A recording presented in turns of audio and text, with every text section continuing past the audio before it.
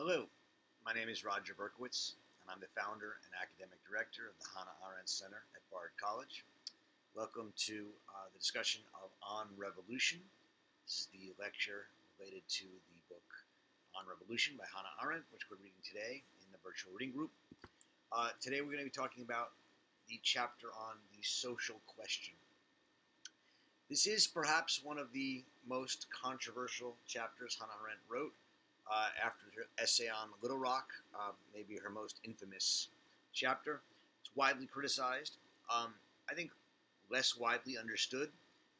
So today I'm going to try and help us understand that it's a long and fairly involved chapter. And so let me give you a quick run through of the overview of the argument, which isn't going to cover everything. There's a lot of asides in this chapter. So the argument goes like this. Poverty is different from misery. Mass poverty is a kind of misery in which we're not just poor, we're miserable and at the mercy of our needs and our bodily necessity. This misery is politicized at some point, most theoretically by Karl Marx, but also in the French Revolution. And as it is, it's no longer seen as a natural part of life. Poverty has always been there, but now misery is seen as something that can be overcome and gotten rid of. The problem then is that the rulers of the French Revolution and most rulers of most states are from the wealthier classes, and thus their legitimacy is found in compassion with the poor. And so they have to sort of show themselves to be compassionate and talk about ending poverty. This compassion, though, which is a real emotion when one confronts a single individual in pain or suffering, is perverted when it's converted into pity, which is felt for masses of people, the poor in general, as opposed to a particular person. And this pity is cruel insofar as pity allows us to cut off a patient's leg in order to save their life. In order to save the lives of the poor, we can basically treat them with utter disdain and subject them to our rule.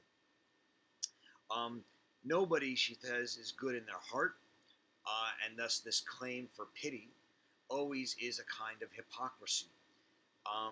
And this hypocrisy is part of politics, and yet with the rise of this claim of compassion and goodness into politics that comes from the French Revolution and the need for the wealthy rulers to find their legitimacy in their goodness, we run into this claim of unmasking the hypocrites, exposing the natural person behind them, and claiming them to be good or bad. But since nobody's good, we end up with naked need and interest and a kind of corruption that can lead to terror. She says on page 102 at the very end of the chapter, quote, although the whole record of past revolutions demonstrates beyond doubt that every attempt to solve the social question with political means leads into terror, and that it is terror which sends revolutions to their doom, it can hardly be denied that to avoid this fatal mistake is almost impossible when a revolution breaks out under conditions of mass poverty. So pity leads to compassion. Poverty leads to compassion, is perverted into pity. Pity brings hypocrisy. Hypocrisy leads to the seeking to eliminate all persons who aren't purely good, which is terror. And sadly, this is what happens to revolutions under conditions of mass poverty. The one exception, which Arendt finds, is the American Revolution, which she says was blessed by a kind of ignorance and an ignorance of misery in its midst, namely slavery. And as a result, it was not a revolution driven by compassion and pity, but by solidarity. And then she thus offers solidarity as an alternative to pity, as a way of uniting the different classes of society in a revolution based on freedom. And so there's only one page on solidarity in the text. It's widely ignored. I think it's probably one of the most important of Arendt's ideas that is almost completely ignored by most Arendt scholars. So we'll talk about that in section 4 of the text. So that's the structure of it. It's long and complicated, as I said, and I'm going to try and do my best to walk you through it. Section 1 is on this question of poverty and mass poverty. And she writes on page 50, poverty is more than deprivation. It is a state of constant want and acute misery, whose ignominy consists in its dehumanizing force. Poverty is abject because it puts men under the absolute dictates of their bodies, that is, under the absolute dictate of necessity. So the key here is we distinguish poverty from misery, and misery is really what is the problem. You can have poor people who aren't miserable, who aren't abject, who aren't under the dictate of necessity. And she says on page 52 and 53 that it was really Karl Marx who made poverty a political force, misery a political force, insofar as he made the crucial claim that poverty is the result of exploitation. It's not natural. Whereas for Arendt, poverty had been a natural phenomenon for centuries, if not longer. Marx transformed the social question into a political force by employing the word exploitation and arguing that the ruling class's power is a result of exploitation. The second, and so this set in motion the idea of the social revolution as one that would undo the political fruits of exploitation and make everybody equal.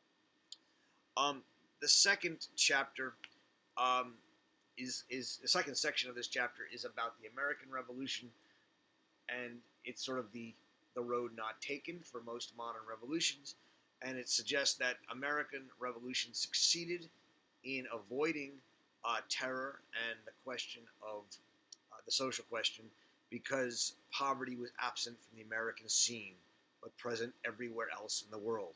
This is a quote on page 58. What does it mean to say that poverty was absent from the American scene? On the one hand, there were poor people in America, but what Arendt says is that what everyone who came to America and talked about America said is that even though there were poor people, they were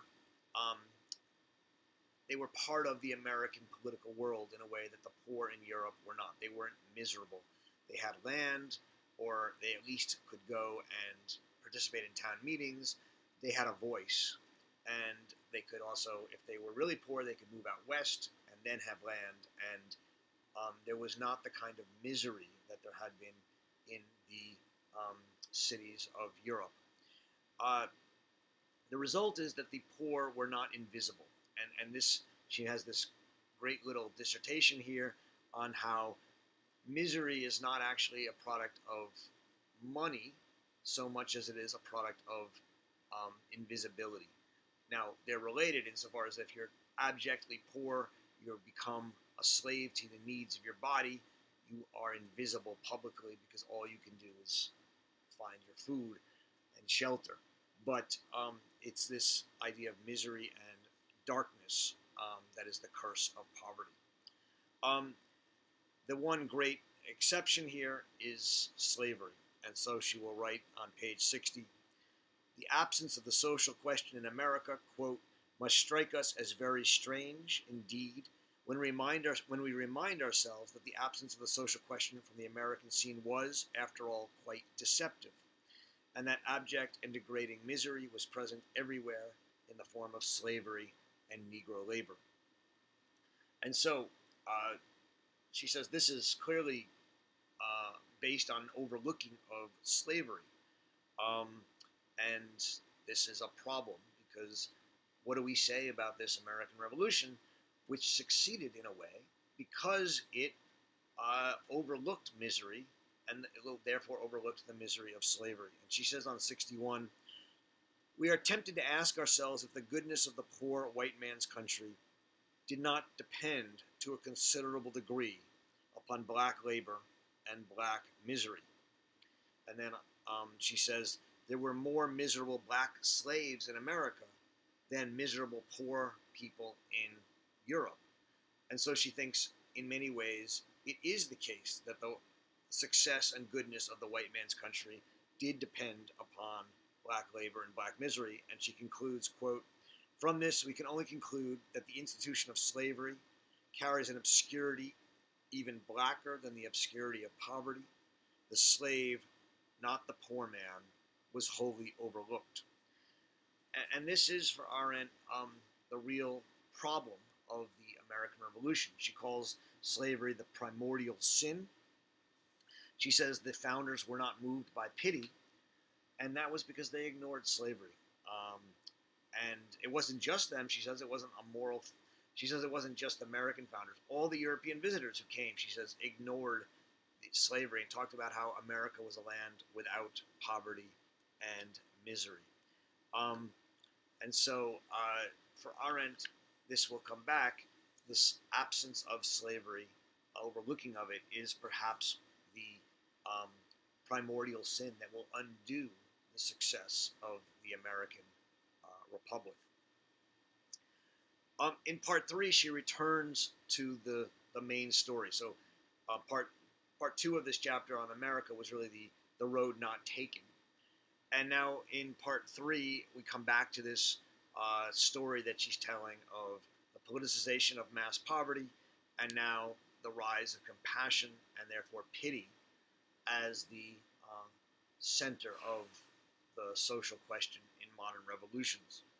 So in the French Revolution, she says, the revolutionaries were the upper class, not the poor, and thus solidarity with the poor required a kind of special effort, a virtue, which Rousseau and then Robespierre called the passion of compassion.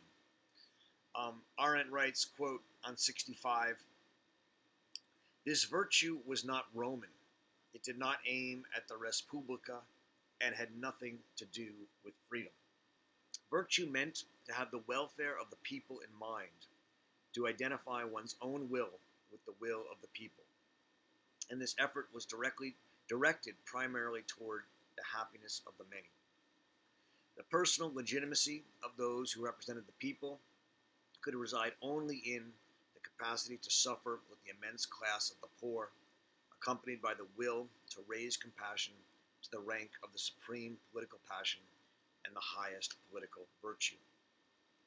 So the shift from the res publica, a concern of the leaders with the public world, with the institutions and the polis as a whole, to a compassionate politics in which the concern is to prove one's legitimacy and goodness by one's compassion for the poor, leads to this idea that there is a single voice, a single interest in society, which is the interest of the people, the poor. And that this is a kind of solidarity through a oneness, a pity with the one voice of society. And so she writes, to Robespierre, it was obvious, this is on page 71,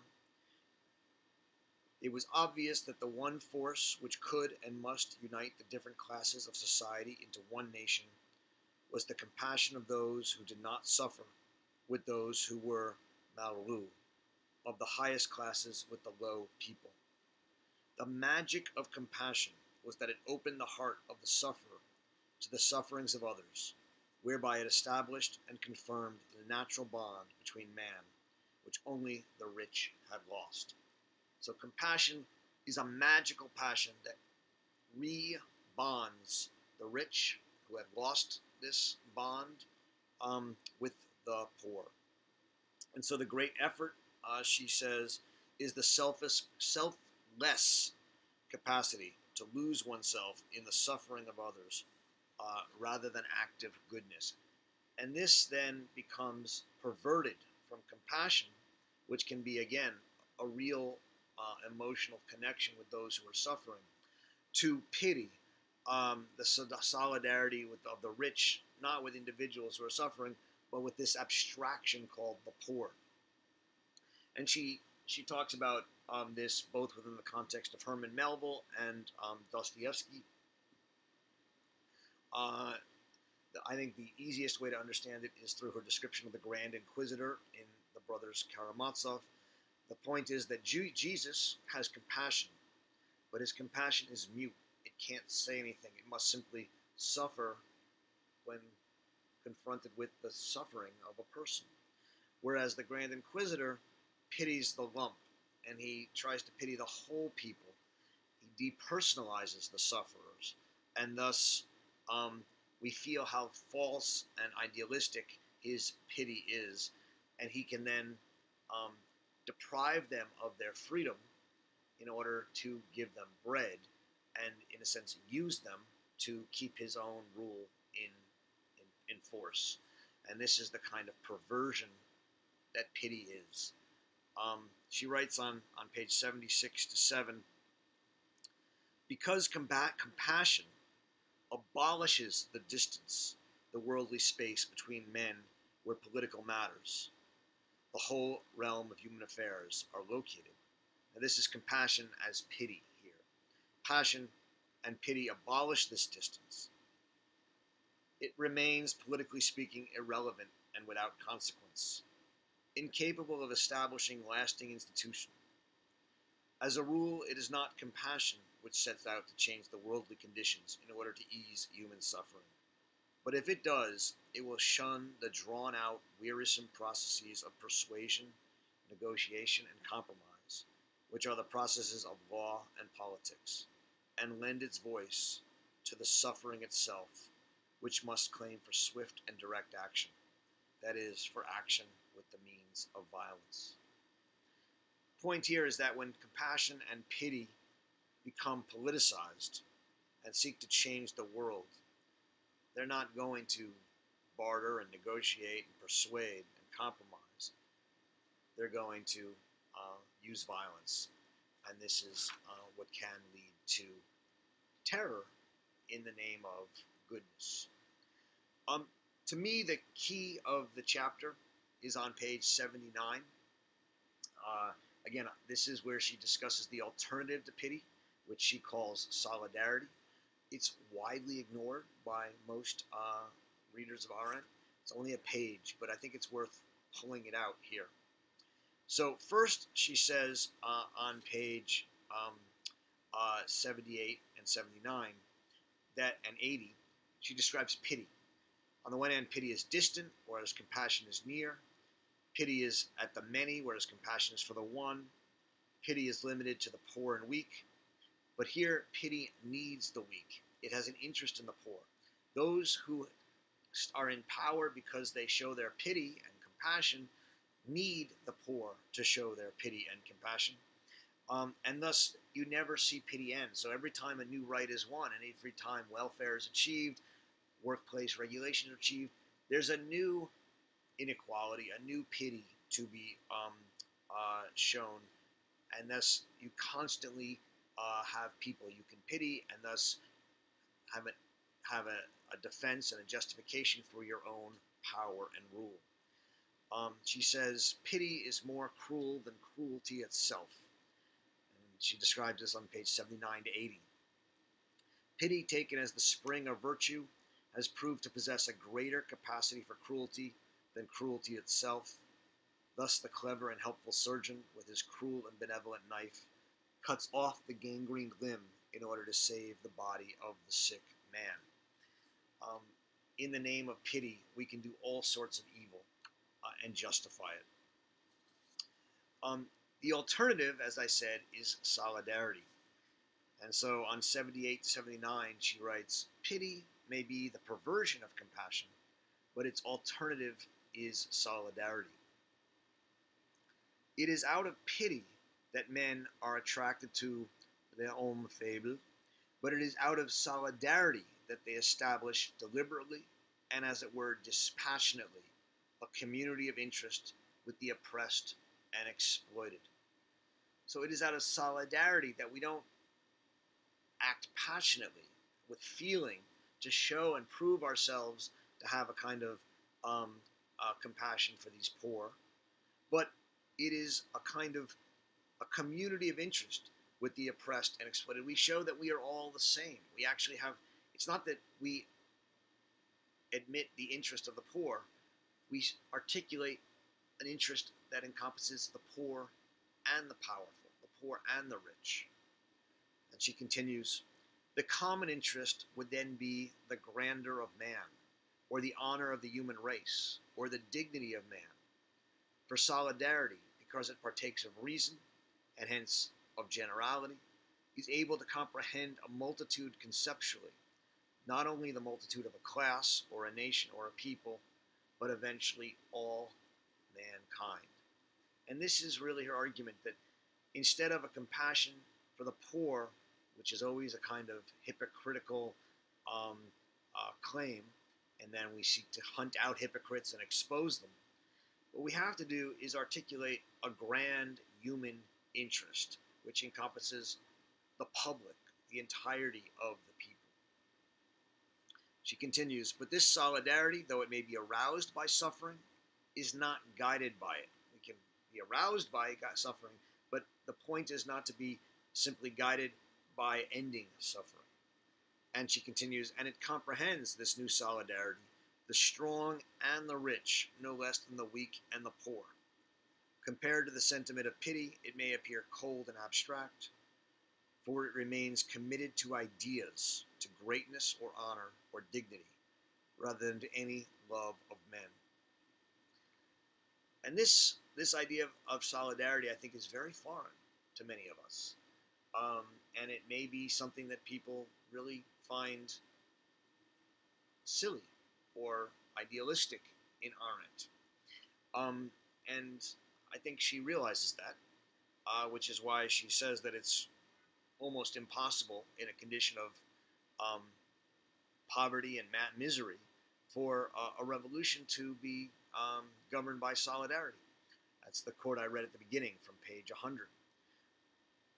But she says there was a revolution that was governed by solidarity and not pity, and that was the American Revolution. And yet it could only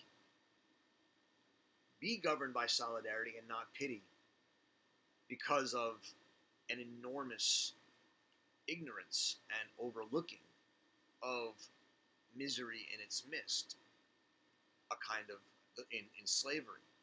And so we're left with this somewhat paradoxical, I think, and difficult claim that Arendt is making, which is that all revolutions will succumb to pity and become social revolutions and trade freedom for a kind of pitiful social solidarity, which will lead to hypocrisy and terror. The one example of one that didn't, the American Revolution, could only do so because it was lucky enough to overlook the miserable in its midst. It's an extraordinary claim, and I think we then have to ask, what does she mean? Where does she end up? Do we want to overlook misery in our midst, or do we want to recognize it? Or, and here's maybe, I think, the hope, seeing the danger of being driven by misery and also the evil of overlooking misery, we can somehow confront misery without being consumed with politically overcoming it in such a way that we sacrifice solidarity and engage in a politics of pity. And that seems to be one of the hopes that Arendt here offers in this chapter. The last two sections are on hypocrisy, and they're fantastic. I think I've already spoke enough about them for you to read them on your own, and we can talk about them in our discussion. I very much look forward to discussing Hannah Arendt's The Social Question with you. Enjoy reading Hannah Arendt.